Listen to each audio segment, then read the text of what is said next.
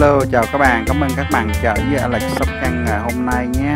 Alex có một clip video nho nhỏ cùng chia sẻ với các bạn vườn rau xanh tươi ở sau lưng nhà của mình nha. Đó là vườn rau sạch các bạn. Đó, mình không có cần sử dụng phân hay là cái gì hết, để mình dùng chỉ đất bình thường trồng lên một cái rau xanh tươi như thế này rất là ngon ha. Bạn thấy rất là tươi giòn như thế này, mong bạn cùng chia sẻ với mình cái video nho nhỏ này nhé. Coi cái vườn rau xanh không cần phân bón nó khác biệt với rau mà loại có phân như thế nào nhé bạn. Mong bạn chia sẻ với mình nha.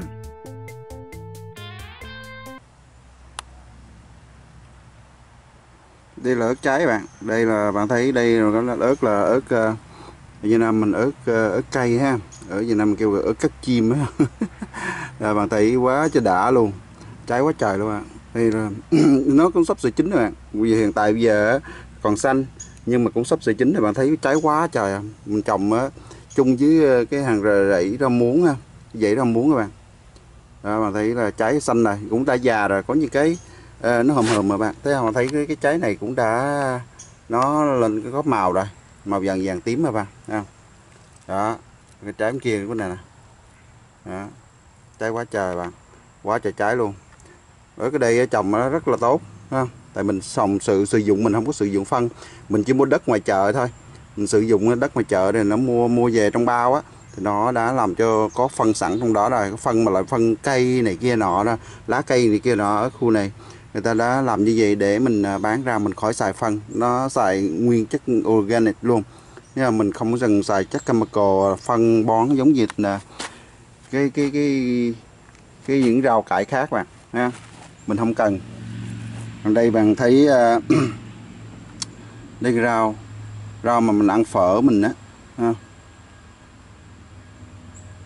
rau quế ăn phở đó bạn. Còn thấy tốt, rất là tốt, mà mình trồng trong này, trồng trong chậu ha.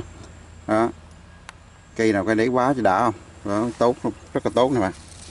Đó, mình trồng mấy cây thôi, tại vì trong nhà trồng để ăn thôi chứ mình không có buôn bán gì, thấy không? Ra mình trồng để mà ăn, ra làm như vậy thì nó rất là tốt, mình không có sợ sụn phân.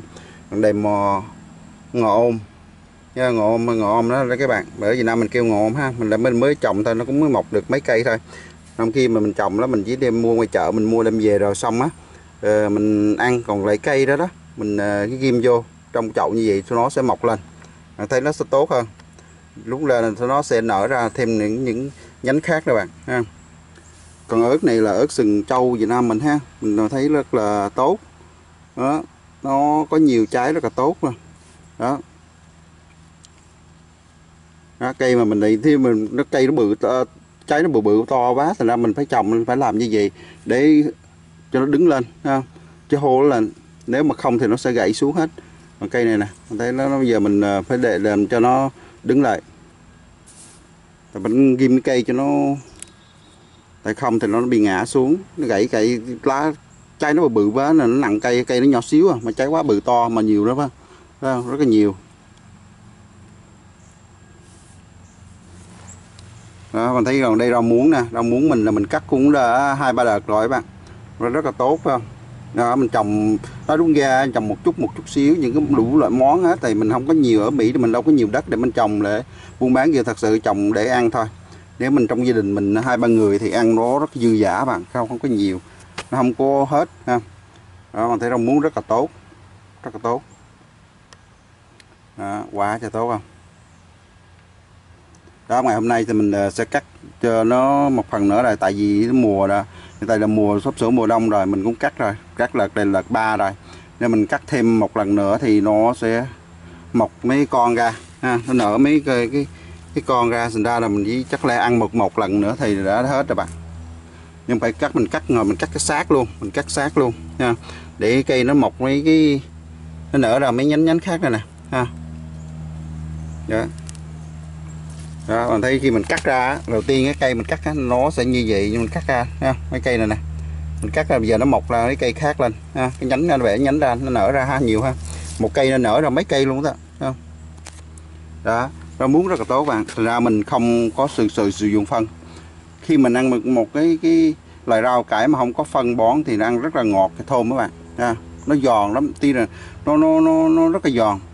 Khi bạn vô bạn biết có thể so sánh, mình so sánh được những cái loại rau cải có phân hay không có phân thì nó sẽ phân biệt được khác biệt liền. Đó.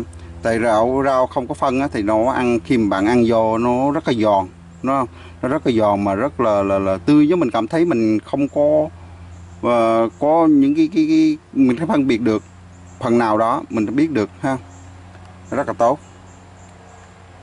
Đó, bạn thấy rau muống rất là tốt luôn, không có phân, mà có nhiều người nói là thầy trồng không có phân làm sao lên. Nhưng mà ở đây đất đây mình đã mua đất trong bao sẵn rồi đem về thì nó đã có pha chế những cái lá cây, những cái nhánh cây này kia nó đã pha chế sẵn rồi, nó không có cần phân để mình sử dụng cái phân lạnh này kia nọ. Ở Việt Nam mình thường xuyên dùng phân lạnh này kia nọ ha, mình không cần. Đó. Và trong khi mình không có trồng nhiều đâu, mình không lo ha, mình trồng để ăn thôi. Mình thấy đấy là cà tím nè, thấy không? Cái cà tím là có trái luôn, quá trời thấy không? Đó, mình trồng mấy cây thôi, trái quá trời. Đó, bạn thấy là mình hái luôn đó mấy lần đó bạn, 2-3 lần rồi đó, là trái ra là mỗi lần hái ra là 4-5 trái, chỉ 1 cây 2 cây thôi. Đó, nhiều. Đó. Rau muống rất là tốt rồi ha.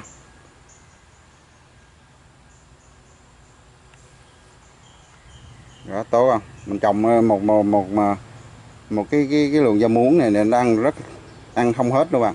Gia đình có thể nói gia đình 3-4 người ăn khỏe re. Đó, mình cắt hoài nó ra sẽ la hoài luôn bạn. Đây đọt lan nè bạn. Đó, đọt lan mình chỉ ghim, mình mua về mình chỉ ghim đại đó đi.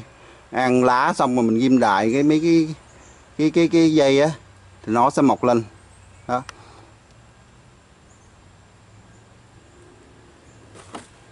Đó, hành lá nè.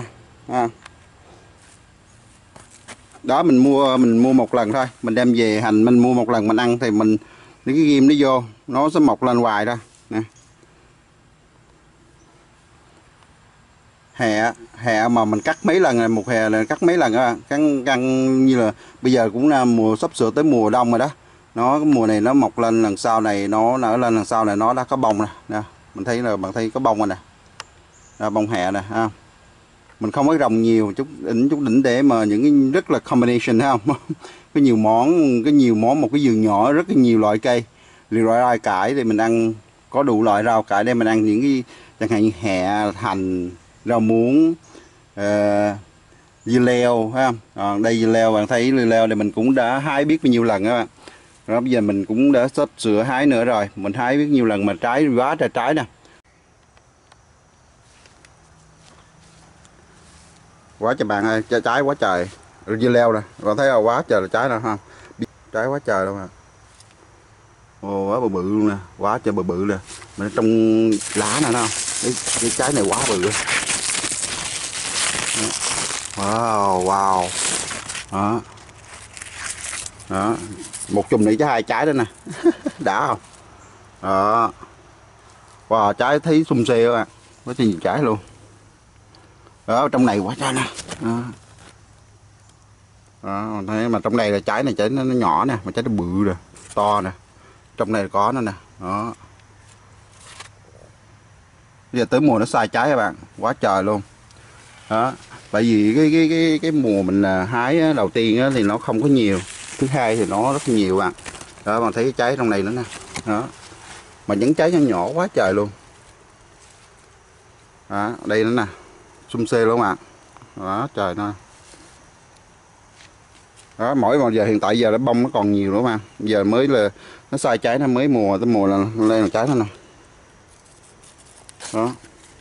Mình không cần trồng nhiều các bạn. Trong đây là hiện tại giờ gia đình đó trồng dây rồi đã đủ ăn các bạn. Quá trời luôn nè. Cái nào trái đấy bự to luôn. Bây giờ bữa nay mình hái bạn. Mình để lâu quá, dưa leo mình hái lâu quá thì nó sẽ bị già đó. Bây giờ tới mình hái được rồi. Ok, mình mời bạn cùng hái với mình nha. Trái dưa leo ha. Quá trái xum xê luôn bạn, quá trời trái luôn kìa. Đó, bạn thấy nè, trong này nè. Đó, mình quay gần cho bạn thấy nè. Trái nó bự to nè ha. Đó, trái kia là 2 trái dính liền nhau luôn kìa. Sinh đôi, giống sinh đôi vậy. Trái cây sinh đôi ha. Đó. Rồi bạn hái chúng như mình nha, là cái bự to trong này nữa. Đây bắt đầu mình hái trái dưa leo. Trái này to quá trời.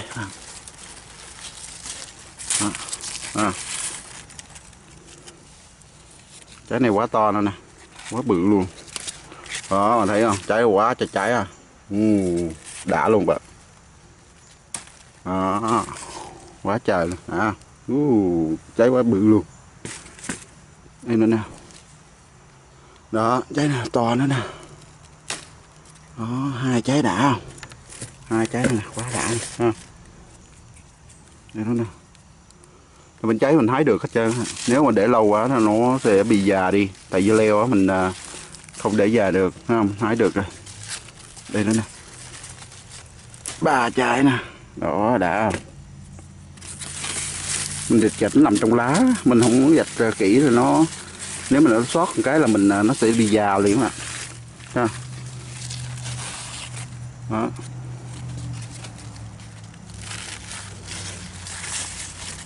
Ở đây đất tốt quá, tốt đất Mỹ này mình mua đất mình trồng rất là tốt phải không? Nó rất là sai trái phải không? Cái mình mà trái này cũng còn nhưng mà chưa có được đâu, phải không? Đó. Đây nè, trái dưa leo này nè. Đó, lấy cặp luôn đây mà.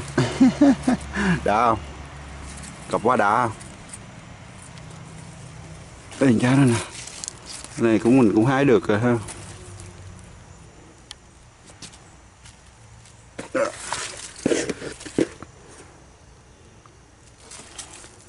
Đây trái nữa, quá đã nè. Đó. Nè.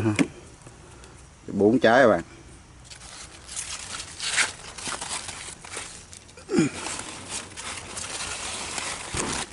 Mình dịch trong lá à, mình không trong lá mình không dịch rõ nó không thấy đâu. Tại vì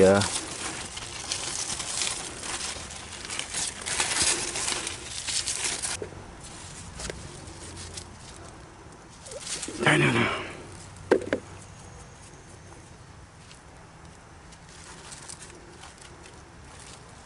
Đó giờ trái quá trời rồi, có bông đó, nó sắp sửa ra trái đó nè không. Mỗi một bông á là có chục trái mà, thấy không? Bạn thấy nè, trái nhỏ nhỏ rất là nhiều nữa không? Bông này cũng trái nữa không? Đó bây giờ tới là mùa nó sai trái rồi, trái nhiều một bông một trái luôn á.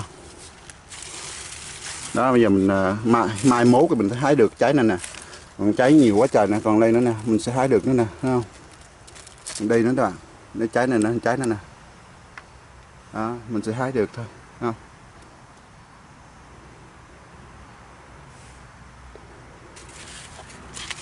Ok thôi mình sẽ hái bao nhiêu thôi. Bây giờ mình đã hái được đâu 5 trái bạn, thấy không? 5 trái.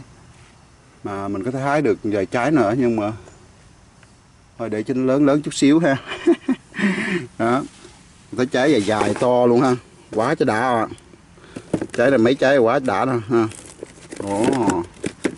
To lớn luôn nè ha. Đó.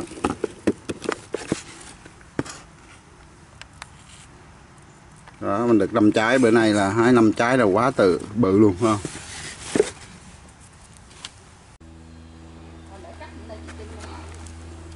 Đây salad son, rồi theo salad son á là bây giờ ngày hôm qua mới có mưa bắt đầu càng mưa nó lên rất là dày, bạn thấy tươi rất là non nè. Đó, mình chụp cho bạn thấy nè. Đó, salad son này, salad son Việt Nam mình nha. Mình cũng là video trước đây mình cũng đã giới thiệu các bạn rồi. Đây có loại hạt salad son mà mình sử dụng này trong nhà mình á, là mình sử dụng salad son loại Việt Nam mình ha.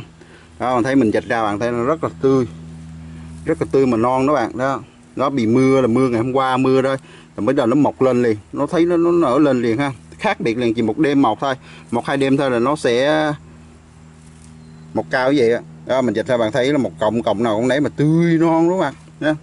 Quá trời ha. Đó, đã không? Đó. Mình trồng chỉ có 2 thao thôi, phải không? Tại mình ăn là cái gia đình ăn không hết đâu bạn. Ở đây nè, bạn thấy quá trời nè. Đó, quá cao, chỗ này lên quá cao luôn nè, không? Mình mới cắt ngày hôm qua kia rồi đó, nhưng bây giờ nó gặp mưa lại á, nó tốt hơn nữa. Tại vì salad son mình cần nước nhiều. Khi mình cần nước nhiều á, nó mưa rồi đá nước đầy đủ thì nó lên nó rất là nhanh. Giống như rau muống mình ở Việt Nam, rau muống mà lại rau muống đồng á, gặp nước mà nó lên bò dài cao ra liền ha. Còn đây salad son cũng vậy, nó thấy không? Đó, mình cho các bạn thấy nó chỉ có 1-2 đêm thôi, nó là như vậy rồi. Đó, mình mới cắt xong á, bây giờ nó mọc lên như vậy nữa, mình cắt được ăn nữa đó. Đây, chậu mình cắt nè, cho nó mọc lên. Ha. Rất là tốt.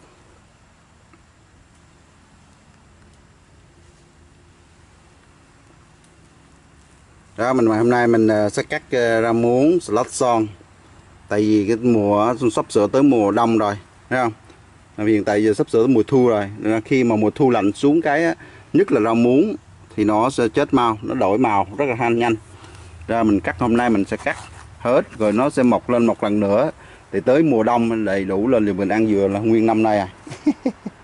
Tới hết mùa luôn rồi. Ok. Đó, bây giờ đang cắt rau muống đây.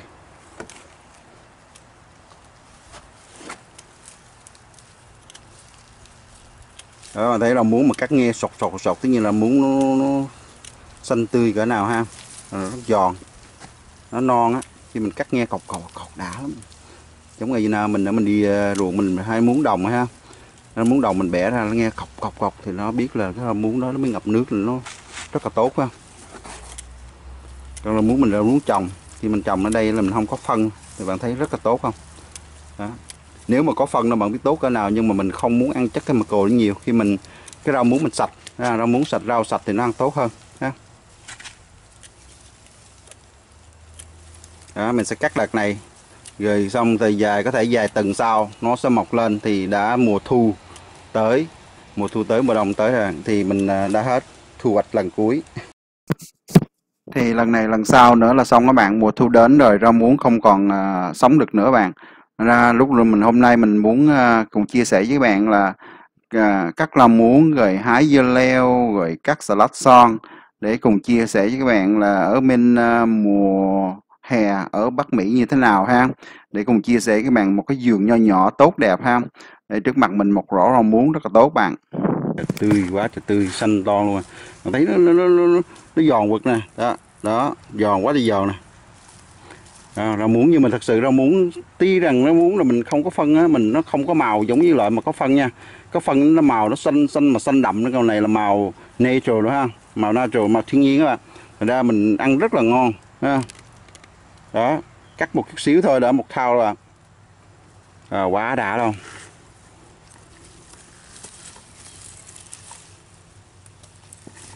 Đó, quá trời không. Đây salad son các bạn, salad son rất là tốt mà. Video trước đây mình cũng giới thiệu với bạn rồi, loại salad son này là salad son của Việt Nam mình trồng không cần phân bón gì hết các bạn. Ok. Đó, mình trồng chỉ cần tưới nước thôi. Tại vì mua đất ngoài chợ đem về mình đổ xuống rồi bỏ salad son lên mình trồng thôi, mình tưới nước thôi. Tại salad son nó cần rất là nhiều nước và không, rất là tốt. Ngày hôm qua kia đó 2 ngày thôi trời mưa xuống nó làm cho salad son nó tốt như vậy các bạn. Salad son mình nó cắt lần này là lần thứ 3 rồi, thứ 3 thứ 4 rồi, không? Đó, mình muốn giới thiệu với các bạn như vậy. Ở miền Bắc Mỹ là mùa hè trồng được những loại rau cải như vậy rất là quý giá bạn, rất là quý, thấy không? Hôm nay thì mình thu hoạch được rau muống nè, salad son nè, dưa leo nè, cùng một ngày hái 3 loại rau cải như vậy rất là quý bạn. Ở miền Bắc Mỹ rất khổ khi mà mùa đông xuống, chỉ trồng trọt được mùa hè thôi ha. Chúng xin tạm biệt với các bạn. Cảm ơn các bạn đã xem video của mình, để chúc cả nhà được vui vẻ và hạnh phúc nha. Hẹn lại video sau để mình làm những cái video hay tốt đẹp, những vườn rau sau nhà của mình để cùng chia sẻ với các bạn năm sau nữa chắc. Ok, mùa đông cũng sắp tới rồi bạn. Ok, mình xin hẹn lại video sau nhé. Chào các bạn, một ngày tốt đẹp, vui vẻ và hạnh phúc nhé.